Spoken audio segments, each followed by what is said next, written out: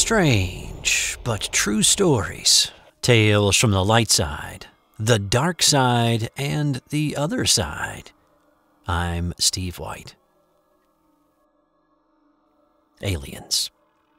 More and more evidence of not just alien life being out there in the cosmos, but actually visiting us here on Earth continues to trickle out. Just a few weeks ago, the CIA declassified and released about 2,700 pages from its files on UFOs. Those documents are available on the Black Vault website, which is an online archive of declassified government documents. While today's story is not ripped from those files, it is an incredibly intriguing and well-investigated alien abduction case from Italy. Pier Fortunato Zanfretta was an ordinary man, working an ordinary job as a night watchman in a rather ordinary village near Genoa, Italy. Every day was similar to the previous, and he would have been completely content to keep it that way. But an extraordinary event on the night of December 6, 1978, changed Zanfretta's life completely, and there would not be the semblance of normalcy in his life for quite some time. That Wednesday started out like any other Wednesday in his working life in the village of Torriglia. Torriglia is part of the larger city of Genoa, which is a port city on the Mediterranean in the northern part of Italy. But instead of a ship arriving by water that night, it was a ship that arrived through the air that would turn Zanfretta's life upside down and inside out. Snow had fallen the previous few days in northern Italy. It was 11:30 p.m., and Zanfretta was patrolling in his car on the snow-covered roads of the village on this chilly night when his car suddenly stopped. He looked at the instrument panel of his car, but everything seemed to be working fine. His car was simply not moving, despite pressing the accelerator and hearing the motor rev. He looked around outside the car for any hint of what might be holding his car back. It was then that he noticed 4 mysterious lights coming from a house that he knew to be owned by a local doctor. His first thought was that there were burglars attempting to break into the house. Setting aside his car trouble for the moment, Zanfretta got out of his patrol car and went to investigate. He approached the house cautiously, listening for any talk or noise that might indicate what was happening. He slowly walked around to the back of the house, where the lights seemed to be coming from. As he got closer to the backyard, he noticed more of a red glow that wouldn't be indicative of flashlights, but more like a bank of lights would make. As he rounded the corner and looked into the backyard, what he saw was literally something from out of this world. There, parked on the grass, Zanfretta saw a large red oval craft, more than 10 meters or 33 feet in diameter. He was stunned by what he saw, no doubt. He turned back around the side of the house and radioed his supervisor. Zanfretta frantically screamed into the radio mic, most of which was indiscernible to his supervisor. Zanfretta took another peek into the backyard at the craft, and that's when he saw the creatures coming towards him. He screamed into his radio again, describing something that was 3 meters or nearly 10 feet tall, mottled skin, triangular yellow eyes, and clawed feet. The supervisor thought Zanfretta was confused, but obviously he was in trouble.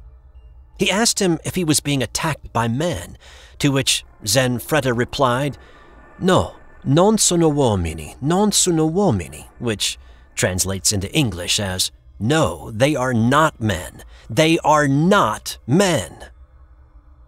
And then his radio went silent. Officers were dispatched quickly to the location. Upon arrival, Zanfretta was found unconscious. After a few minutes, he began to regain consciousness, but he was still in a state of panic, and he reached for his weapon thinking he was still being attacked by the aliens. It was only after comforting words in Italian that Zanfretta calmed down. One odd thing the men noted later about Zanfretta was that his clothes were very warm to the touch, as if he had been inside by a fire instead of outside in the cold, snowy weather for several minutes. Sometime later, under hypnosis, he described the aliens in more detail and gave an account of what happened after his radio went silent. According to what was uncovered in his regressive memory, Zanfretta said he was taken aboard the alien craft and into an extremely bright room where he was examined and interviewed through an interpretive device by green creatures with triangular yellow eyes. They had big thorns on their heads and green flesh that hung very loosely on them, full of wrinkles as if they were really old or perhaps were wearing loose clothing. Their ears were pointed, and their mouths looked as if they were made of metal. Red veins popped out of their heads. The Carabinieri, or the Italian military police, were called in to investigate. They found physical evidence of the encounter, such as very large footprints and a deep U-shaped imprint on the ground about 2 meters or close to 7 feet across. There were also scorched trees in the backyard. The Carabinieri interviewed people of the village and found more than 50 witnesses to seeing a strange craft hovering in the area around 1,500 meters or about 5,000 feet above the city, with the first reported sighting around 7:30 that evening. The investigation also revealed that 5 shots had been fired from Zanfretta's pistol, though he had no recollection of ever firing his gun.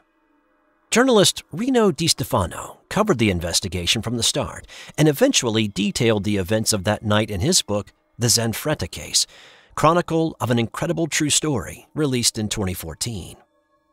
Zanfretta called the aliens the reptilians, and that they came from a planet called Titonia, located in the 3rd galaxy, and that they would be coming back to Earth in greater numbers sometime in the future. But this wasn't the only time that Zanfretta claimed to have been abducted by the reptilians. Just a few weeks later, on December 26, 1978, again he was on night patrol, and he told a similar account to his first, that his car stalled, but then something took control of his car, pulling it along the road away from the village and into a field with a blinding white light. He was taken back aboard the ship, questioned again, but this time with what he described as a very uncomfortable helmet encasing his head. He was released after an extended session.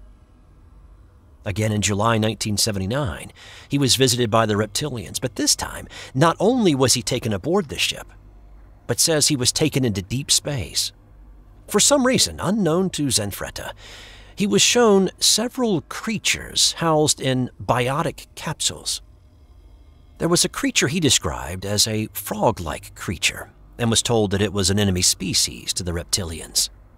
There was a bird-like creature shown to him, as well as what Zanfretta described as an ancient, primitive man in a biotic capsule. Over the period beginning December 1978 through 1981, Zanfretta claimed to have been abducted 11 times by the reptilians, with the reason behind many of these abductions beyond his comprehension. Zanfretta has been interviewed by many Italian television shows, and his story not only became the focus of Stefano's 2014 book, but also was turned into a play with an English translated title of The True Story of the Most Famous Alien Abduction in Italy. Pier Fortunato Zanfretta is now 68 years old and still lives in northern Italy. Long may he live. This has been another strange but true story. Time now to tell us what you think about this account in the comments below. And if you have a strange but true account you'd like to share with us, we'd love to read it. Send your story with as much detail as possible in an email to strangebutTrueStories2@gmail.com. Like and subscribe if you haven't already. Big thanks and appreciation to all those who have. And thanks for watching this video. Be well, and we'll see you soon.